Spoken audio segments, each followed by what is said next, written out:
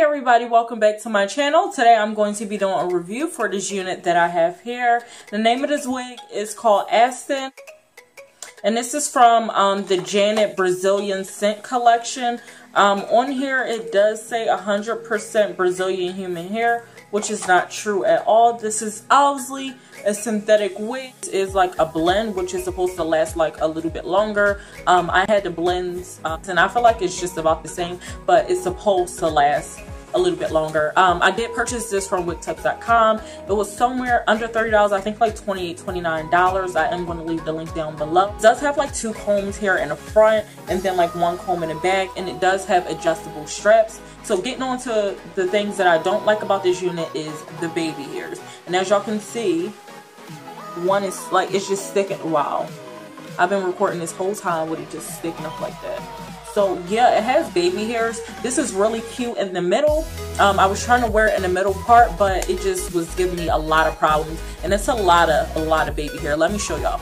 Look y'all, it's a whole slew. Like these little black pieces here that y'all see, that's not dark roots. That is all baby hairs. All baby hairs. And then on this side, it's just this one little lonely baby hair. It's like you have to fix and situate this wig so that these baby hairs is not showing, which they are like popping out now. This is why I couldn't wear a middle part, because it just looks ridiculous. This is like a silky texture. It's like nothing yucky about it. It's definitely silky. To me, it feels like doll baby hair. It's getting like so tangled. Maybe because I was playing in it a lot, but I was like situating it to see how can I rock it without the baby hair showing, and it's just getting tangled like doll baby hair. Like look at that, it's just getting tangled. As far as shedding from it tangling so much and me just still like rubbing through it, I am getting quite a bit of shedding.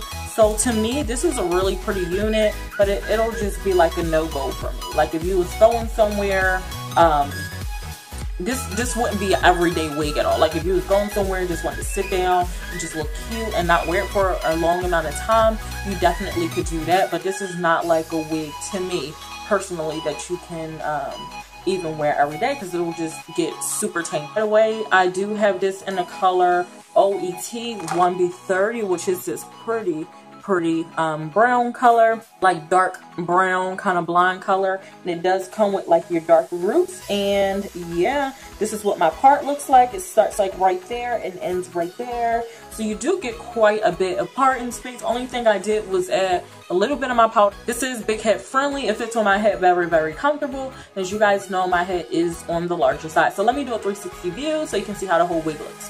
This is the front.